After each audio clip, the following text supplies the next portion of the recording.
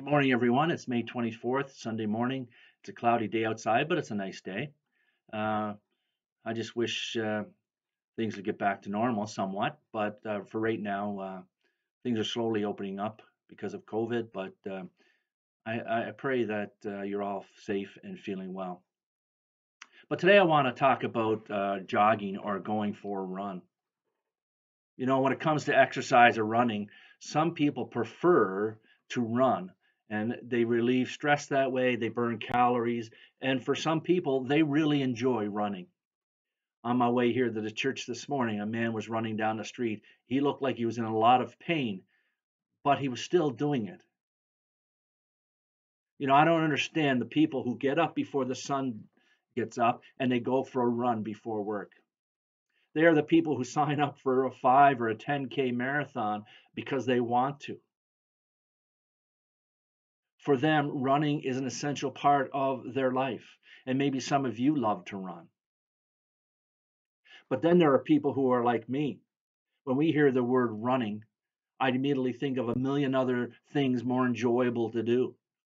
Running has always been my least favorite activity. The only other activity that I think is less painful might be banging my head against the wall.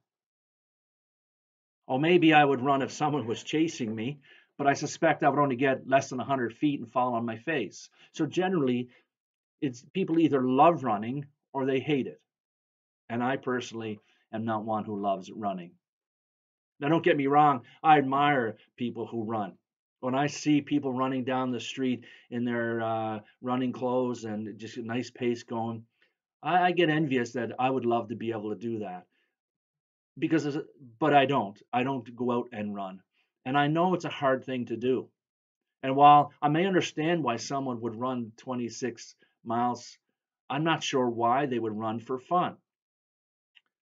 But I do understand one aspect of running that's appealing. You see, running isn't complicated. You don't have to go to a gym and do all kinds of special weights and exercises and things like that. All you do is put on your shoes, hit the road, and just go. Now, there's more to running, I know, than just putting shoes on. There's proper breathing, there's pace that you have to keep, and other things. But basically, it's just simply putting one foot in front of the other and moving faster.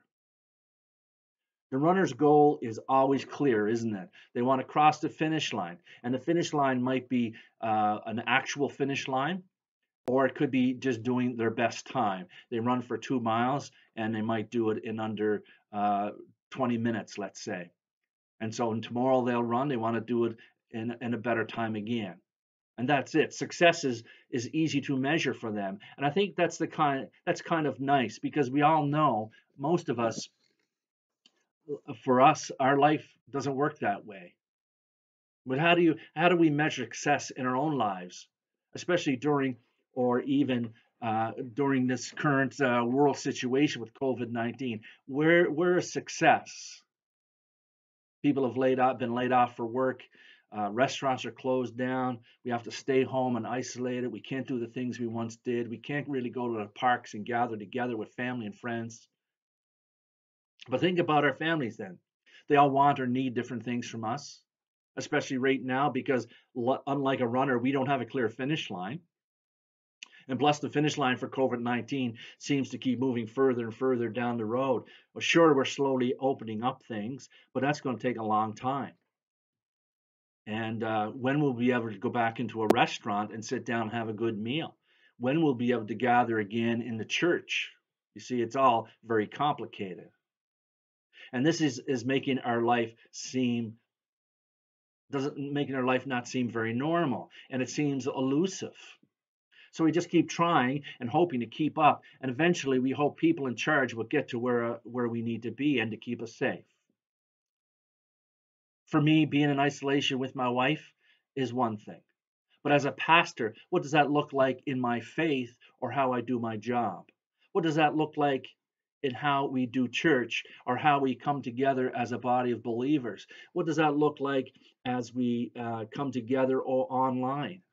It's all a little different, isn't it? What does God really want in my walk with Him? What does God really want from us? How do we stay connected to Jesus in these challenging times? Here's some of the future things I wonder about. When life gets back to where we can gather together again and return to church, Sunday church services, what will that look like? Will we be able to gather in groups of more than 50? Sometimes we have 60 or 70 people in our church. Will we have to cut that back? What restrictions will that cause us? It's interesting that when churches started several weeks ago having their messages and services online, people initially watched. There was a big influx of online watching. After all, it was a new thing. But now, as many people tune into online, now many people don't tune into the online services. Every week, less and less people watch church online. And so this form of connection is not working as often or as well as it should, because it's easy just to flick me off and to go watch TV or do something different. You can't do that if you're sitting in a church service for an hour. Sure, you get up and walk out, but we see you do that. So when will life go back to normal? We want to do our best in our life, but how do we do that in our current situation? We also want to be best with our family and the things we need to do. We want to have a strong faith, but we might question where God is in all of this. How do we begin to understand our faith when the finish line keeps moving and seems so unattainable? It can make us feel defeated in our faith. After all, for some people, there's nothing left in their lives that matters, and there seems no way to win. Maybe you can't see the finish line in the race you're running. I have two friends and my wife who are currently going through brain cancer treatment, and it is difficult not only for my wife and I and my family, but for their wives and their families. What does their running look like in their life? I have another friend whose marriage is having a difficult time, and he wonders how he let it get so bad. He wonders how he can get it back to where it was, where it should be healthy and whole again. Maybe you're going through something right now and you feel alone and isolated. Maybe this COVID situation from our family and friends has only caused grief in your life. I think it's important to know you're not alone. Not only alone in worshiping God and feeling isolated from Him, but you're not alone. We are all going through challenging times. And the truth is, anyone who has spent time walking with God has probably reached a point where they've grown tired of running. We get worn out, weary, and just plain overwhelmed with the feeling that we'll never get to the finish line, let alone win. Maybe you think you'll never measure up to what God wants you to do.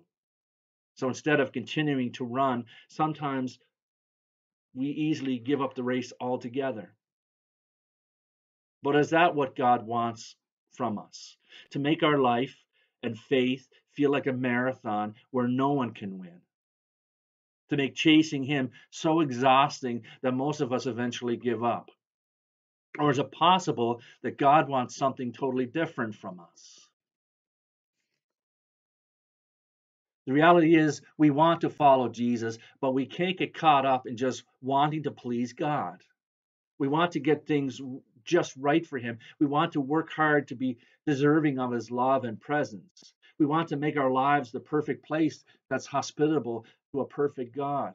We try to make things perfect, to make ourselves perfect. In other words, our goal is to have the right behavior. But the problem is sometimes we're chasing performance. We say things like, if only I do this, then it will be better. But Jesus tells us that it's not about getting it right. It's simply about being with Him. In other words, chasing Jesus means not chasing after performance. There's a story in Luke 10, about Mary and Martha. And if you don't know it, please look it up. And I'm going to refer to it just slightly here. The story is that Jesus was coming to their home for dinner, and when Jesus arrived, Martha was doing all the work in the kitchen, cooking the food and getting it ready. And her sister Mary wasn't participating and helping her. She just sat and listened to Jesus. So Martha had enough of Mary's behavior. After all, she was working hard. So she went to Jesus and said, "Look, doesn't it seem unfair to you that my sister just sits here while I do all the work? Tell her to come and help me." I think all of us can relate here to Martha. None of us likes feeling we're on the unfair end of things. But look at his response to her. But the Lord said to her, "My dear Martha, you are worried and upset over all these details. There's only one thing worth being concerned about. Mary has discovered it, and it will not be taken away from her." Jesus said the exact opposite of what Martha probably expected him to say. Jesus told her that her sister was actually the one getting the whole thing right. In his eyes, Mary was the one running after the right things. She was running after a relationship with Jesus. You see, Mary understood that what Martha didn't, and that is, we don't work for Jesus' love. He just wants us to be with him.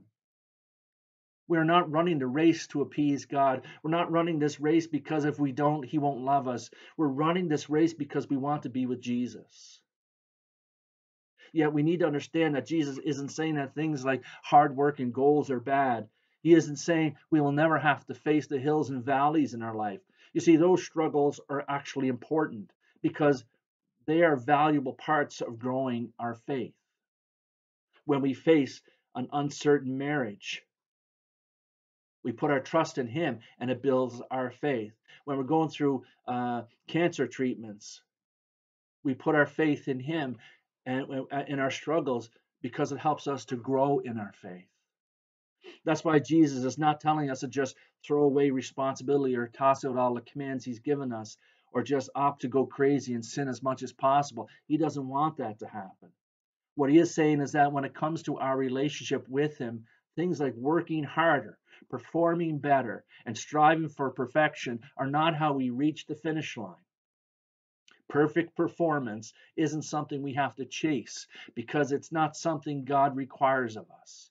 It's not about chasing after a set of rules or goals or expectations. The point is the chase after Jesus. The ultimate prize in this race is simply a relationship with him. It's about him, not about all the work we do for him. Yet sometimes we get caught up thinking the more we do, the more God loves us. But here's the truth. God's love for us is based on his decision to love us despite our performance. God's unconditional love is the basis of our relationship with him. And that love is never connected to how much we do or deserve or earn, which means that chasing Jesus means not chasing performance. And what does that mean for us today? Well, maybe we need to stop running so hard. After all, we don't have to worry about falling behind or keeping up. We can stop feeling guilty or keeping our distance from God when we mess up, because sometimes that happens. We do stupid things, we make do sinful things in our life, and we turn from God because we feel embarrassed, and we keep our distance from him. You know, we don't have to be exhausted or overwhelmed with concerns about how God feels about us. God's disappointed in me. God doesn't want to be with me. Those are not true. We don't have to face all the challenges and difficulties in life alone. We can simply rest in him. We can spend time with him. And when we do, we can know that we're chasing the right thing, chasing a relationship. And a relationship begins when we begin to learn and know about God in our life. So this week, spend time with Jesus and build your relationship with him above everything else. No, we don't have to be perfect before Jesus will spend time with us. We don't have to get our lives in order before he'll meet with us. We don't have to have it all right to be right with Jesus. We just have to show up. Jesus welcomes all of us right now, just the way we are, with our sickness, with our broken marriages, with the hurt we feel from loss of jobs, from hurt from feeling from isolated from others, and when we're going through sickness and disease. He is with us, and he'll take us just as we are because he wants to be close to us now. And there's nothing we have to do, no race we have to run in order to get there. We just have to sit down and open ourselves up to him. We just have to be present in his presence. This is incredibly good news because following Jesus is easier than you think. He isn't running and telling us to catch up. He isn't waiting at the imaginary finish line. No, he's running with you and he's running toward you. We should all strive to do good things and serve others and develop habits that grow our relationship with Jesus. We'll never grow in our faith or in our lives if we stay the same, but as we do, we can also be free to know that none of those things are a requirement to have a relationship with Christ. None of it will keep us from him. He's already with us. And when it comes to chasing Jesus, perfect performance isn't required. And for those of you this morning who don't know Christ in your life, who haven't got Christ in your life, just simply ask him to come into your life and help you to do better, forgive your sins, and you will be saved. And you can have that relationship with an awesome God. I pray this morning that if you feel lost or lonely or hurting, that you reach out. You can leave a like on this Facebook page or leave a comment if you'd like. I appreciate it. And if you want to if you have a question or a concern, just message me privately, and I'll get back to you and try to help you along. I just pray now that you find peace and grace in today and the days ahead. Just let me have a prayer with you if I could. Let me pray. Father God, I just ask you to be with those who are listening. Um, each and every one of us has a difficult time in our life, and so we give it all to you. We know that you are a great God. You're the only God who can help us through our circumstances. We ask, Lord, that you help us to be patient, help us to be faithful, and help us just to sit and develop our relationship with Christ, your Son. I pray that you don't help. I pray that you would take away the ideas of performance and the work we have to do to have a relationship with you, because we know that you are there for us in all things. I pray just give us your blessing, your grace, and your love. I pray all this and more in Christ's name. Amen. Now may God bless you and keep you. May God's face shine upon you, give you peace today and tomorrow and forever. In Christ's name. Amen. Have a great day. And again, put a like or leave a comment. I'd appreciate it very much. God bless.